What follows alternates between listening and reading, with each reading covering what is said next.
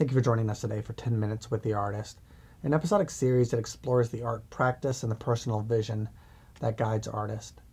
On today's episode, we're very proud to have Hannah Langr, who's completing her master's in architecture at North Dakota State University. We invited her here today to speak about her research and the completion of artifacts in preparation of her defense.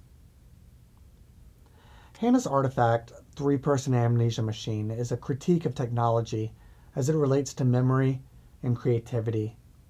Her machine is a dysfunctional ready-made that harkens back to the science of imaginary solutions known as petaphysics to help illuminate how we are forgetting and how we might remember. My name is Anthony Ferris, and this is 10 Minutes with the Artist.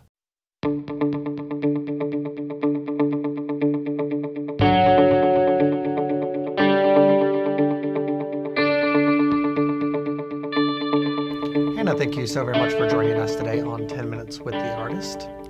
So your work integrates algorithms into its design. That's something that you're sort of considering. Does the machine that you've created also integrate algorithms? Yes, and they're both applied in a sort of different way than we're used to understanding algorithms. Most of the time when they're applied, it's in a sort of computer science or mathematical way. And I'm taking a linguistic approach. So going back to a conceptual view of algorithms as like a step-by-step process in the way it's like language, it can be used to construct one. And so in the description of my building program, my building itself, and the artifact, algorithms are a core in the way they're described. Okay. There's a routine to the way that the machine works. There's like sort of steps that you have to take in order to actually make it work. So how does creativity or improvisation fit into that idea of something that is pretty strictly routine? It's pretty specified in that the mechanical process is direct in some of the positions for the operators and not direct in others. And the person that sort of sketches on the ribbon itself, that's the focus point for the creativity and the improvisation. And that was to show a very, very important dependency upon human interpretation of what's written on the ribbons. Well, 2/3 of them, the characters, I mean, you have 3 characters, one that is cranking, one person that's trying to keep it in order, and then one person who's actually using creativity. What do those proportions sort of speak to when you're thinking about the concept that you're working? To me, they sort of represented a gradient in a process, whereas one is completely mechanized and it's a straightforward task, the cranking, because it's the same motion over and over, whereas when you move toward the middle, the person unbinding the ribbon, they have something to accomplish, but how they have to accomplish it is dependent upon when it's running and the person who's doing it. And then the interpreter, it's completely up to them, whatever they make. So from one side to another, there's a varying contrast. Is there a need for those 3 specific people, or can it be done with 2 or 1 person? The way the machine is set up right now, it has to have at least 3 people. I haven't tried it with more, but for me, having 3 people and that specific number was important. Okay. The machine speaks to a time that sort of I recognize as like Marcel Duchamp or Alfred Jarry. Is this something from the past, or is it something that's futuristic or contemporary in a way that maybe I'm missing? I would say that it's contemporary in the way it's applied to architecture and a design process. Stylistically, I don't think it's futuristic in the conventional sense, but all of the pieces are from modern pieces of furniture, so the style hints there sort of give it an age, but I wouldn't put a certain time to the piece. Okay.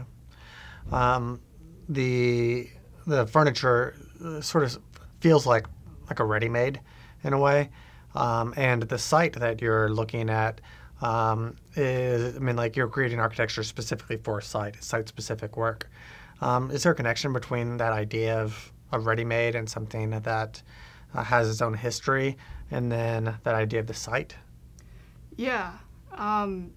With an example of Marcel Duchamp's bicycle wheel, for instance, he took part of a bike and stuck it on top of a stool.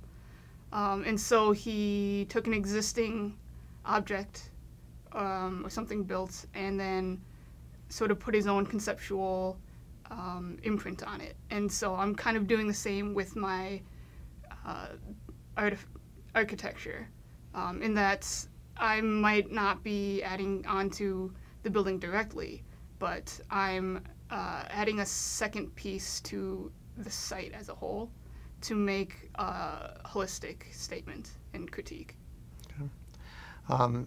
There's this element, and it's sort of funny and it's sort of mundane, but you talk about you have instructions on the specifications of the machine.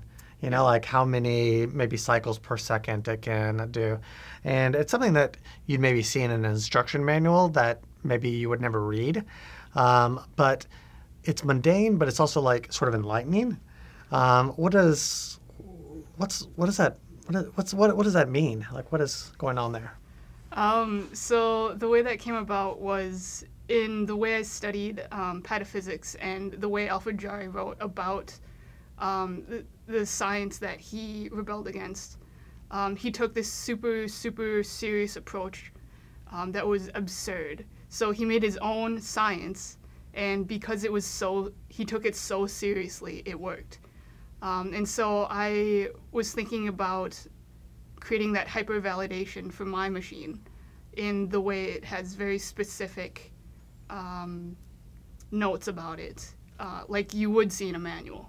That was part of where that came from.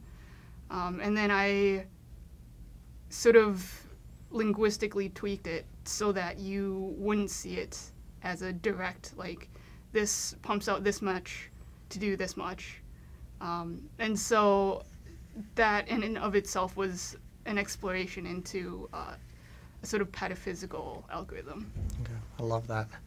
At the end of our conversation, we'd like to ask a few questions about your creative practice. So what time of the day do you feel like you're most creative? Night. Okay. Just when it's dark out. No. Do you listen to any sort of music or the radio when you're working? Yeah, mostly my music, but it depends on what I'm working on. If I'm writing, it's classical. If I'm just drafting or something, I'll just jam out to indie music or something. Okay. Is there anything that you're reading right now? I'm currently working through Octavio Paz's book, Marcel Duchamp, Appearance Strip Bare, because that piece is really, really dense in and of itself, and so another person's analysis of it is very helpful. All right. What do you think that the most challenging thing is about working in the medium that you're working in? The medium, do you mean architecture? Mm-hmm. Oh. Or you could talk about the artifact. For architecture specifically, it's tough because when you're doing something sort of theoretical and speculative, architecture can be almost anything. And so when it's so broad and general, it's hard to be very, very specific in what you're creating. And then with the artifact, it's you have to take a playful mindset, and that's not always easy. So how do you know that you're finished with a piece?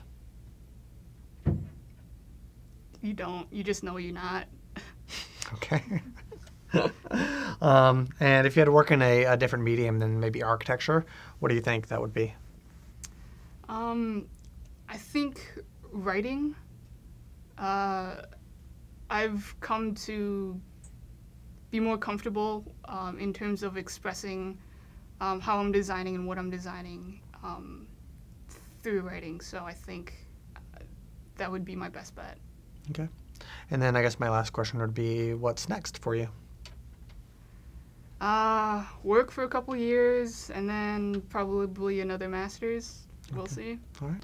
Well, I would like to thank our guest, Hannah, and also like to thank you all for your time and your interest in the professional practice and the creative explorations happening here at North Dakota State University. So thank you, and for everyone here at the Memorial Union Gallery, keep creative.